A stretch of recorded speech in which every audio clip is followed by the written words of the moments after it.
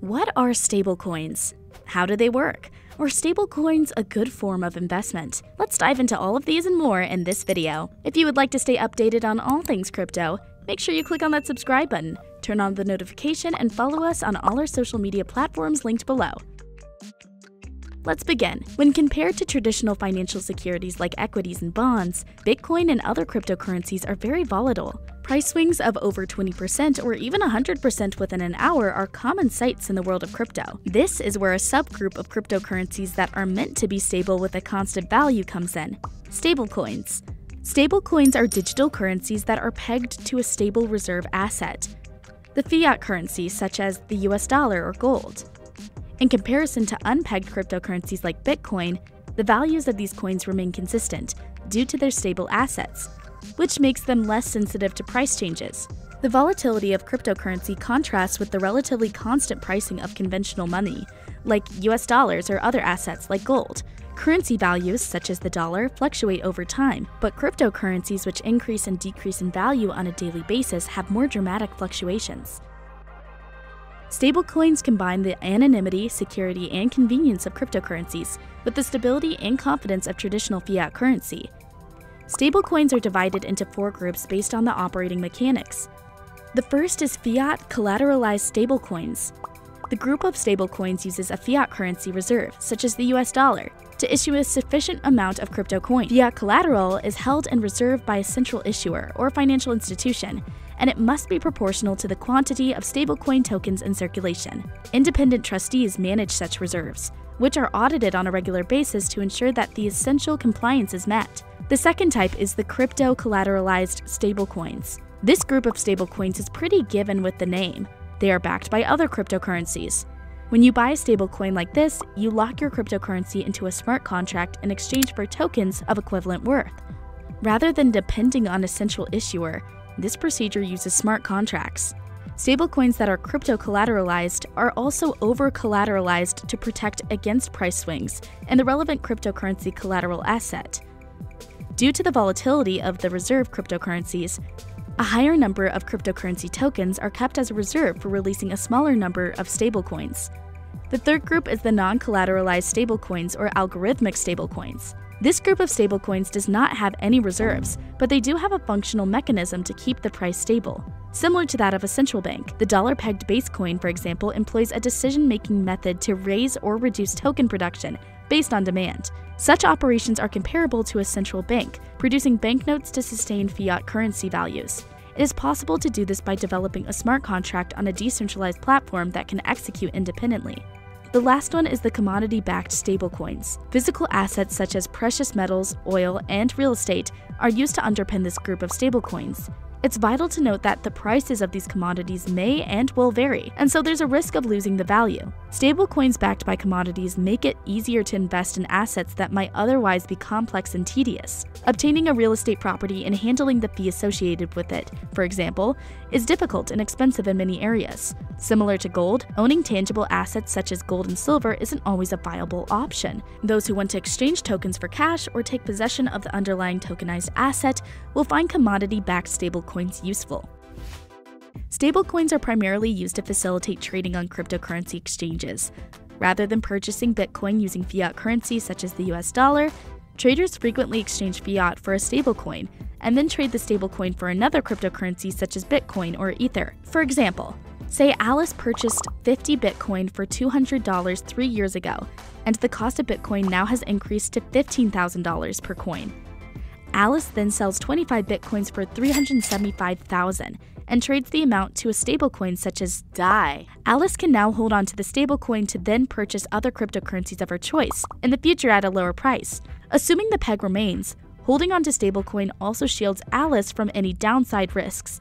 For crypto exchanges, stablecoins are similar to poker chips. For the skilled and experienced crypto trader, stablecoins are used for a number of purposes, including staking and lending, although most novices utilize them to save trading costs.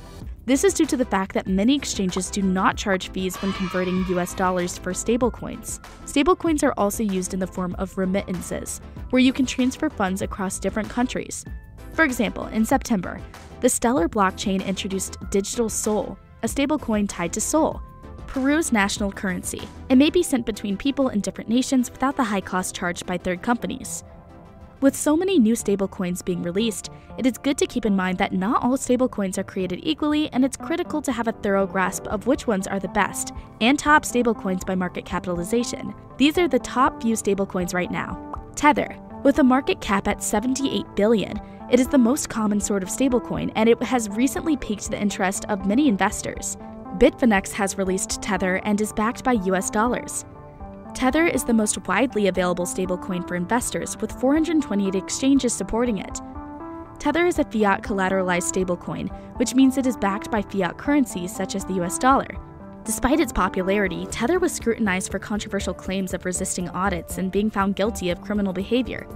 Over the years, Tether has caught itself quite a number of controversies, followed by pop-ups of news headlines. While these findings had no effect on Tether's everyday operations in the crypto market, investors should proceed with care when dealing with Tether, especially if they possess substantial quantities of USDT. USDC. With a market cap of $45 billion, USDC was introduced back in 2018 by Coinbase and is a fiat collateralized stablecoin. USDC is based on Ethereum, a decentralized programmable blockchain that enables the creation of a wide range of apps and tokens. Binance USD.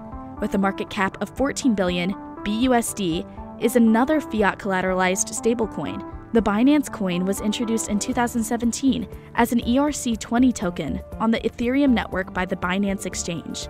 DAI. With a market cap of $9 billion, DAI is the result of the Maker Protocol, a decentralized Ethereum blockchain-based application, and is a crypto collateralized stablecoin. Is stablecoin a good investment, store of value? Stablecoins may be a fantastic alternative if you want to become involved with cryptocurrencies, but can't stand the waves of volatility. Before diving headfirst into stablecoin investment, let's take a look at the pros and cons of this digital currency. Pros. Stability. Helps investors mitigate losses in the event of a big market downturn. Convenience and transparency, thanks to the regular audits to keep them in check. Cons. Returns are not high. Stablecoins are made to be steady, and their prices do not move all that much. Decentralized collateral system. The owners remain anonymous, and as a result, stablecoins raise trust difficulties. Accounts can be hacked, and the funds can be embezzled by third parties. Not risk-free. In general, the crypto business is unregulated, and stablecoins have had their slice of controversy. Those that use stablecoins should be aware of the risks they are tolerating and manage the expectations of investing in them. The most obvious benefit of stablecoin technology is that it can be used as a means of exchange, thereby mending the division of fiat to cryptocurrency. Stablecoins are naturally stable assets, making them a good store of value and encouraging their adoption in regular transactions. Stablecoins also increase the mobility of crypto assets around the ecosystem. How can we buy them? The majority of stablecoins are bought on cryptocurrency exchanges and may be purchased in the same way as any other cryptocurrency. Just make sure the exchange you're using supports the stablecoin you want to buy. Stablecoin is a cryptocurrency that aims to regulate certain principles that other cryptocurrencies lack, posing a severe threat to the financial industry. On the other hand, central bank digital currency, CBDC, is a new type of cryptocurrency that is controlled by governments that are becoming more powerful. What differentiates stablecoins and CBDC is the way in which the monetary system operates. Stablecoin is an unregulated cryptocurrency, whereas CBDC is fully regulated and is overseen by a country's monetary authority, which simply means that stablecoin is decentralized, but CBDC aspires to be centralized. With the increasing growth of stablecoin in recent years, central banks have increased their attempts to develop their own stable digital currencies. Given the numerous unresolved design elements currently in play, it is too early to accurately estimate the storyline for CBDCs and stablecoins. Several questions in play are with central banks. For example, prioritize retail over wholesale use cases over domestic or cross-border applications. How quickly will national authorities pursue stablecoin regulation before releasing their own CBDCs? As both stablecoins and CBDCs become more generally available in the coming years, the answers to these questions may become apparent. Besides CBDC, there are also several companies including PayPal, JP Morgan, and IBM that are launching their own stablecoin to simplify any payment processes. Stablecoins may be purchased without the use of a particular bank account, which could make them more appealing to the public. There are some controversies around stablecoins. Perhaps meddle in some coins to check it out for yourself. Make sure to subscribe, turn on the notification, and follow us on all our social media platforms. Are you holding on to any stablecoins? Leave them down in the comments below. But that's all from us this time. We'll see you real soon.